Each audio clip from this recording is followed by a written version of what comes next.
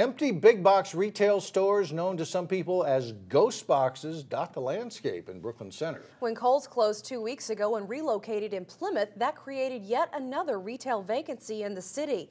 But as Delane Cleveland reports, city officials have made a nearly $4 million investment to redevelop one noticeably vacant stretch of retail space.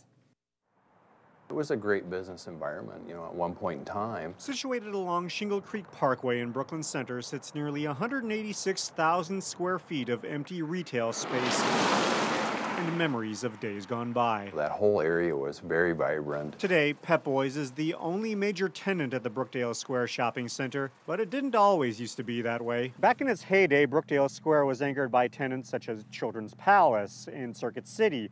Today, the place is a virtual ghost town, but the city of Brooklyn Center hopes to change that. It's really sad to see really prime property like that sitting idle. Brooklyn Center Mayor Tim Wilson says the city closed on a deal to buy the property back in January for just under $4 million. You get to the point where, okay, should we do it? Should we market it? Should we start taking those steps or wait for private to come in and do that? And we just took the tack, we're not going to wait. We'll just see if we can spur redevelopment now. Since the acquisition, the city has hired a firm to determine what the best options are to transform Brookdale Square from a blighted property to a thriving center of activity. We've looked at livable communities, higher scale apartment complexes, businesses that you can walk to.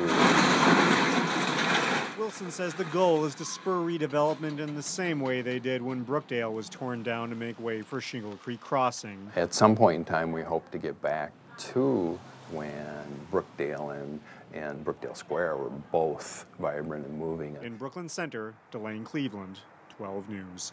Mayor Wilson says the study on what to possibly do with Brookdale Square will go on for another couple of months. Meanwhile, he expects demolition on the property to begin this summer.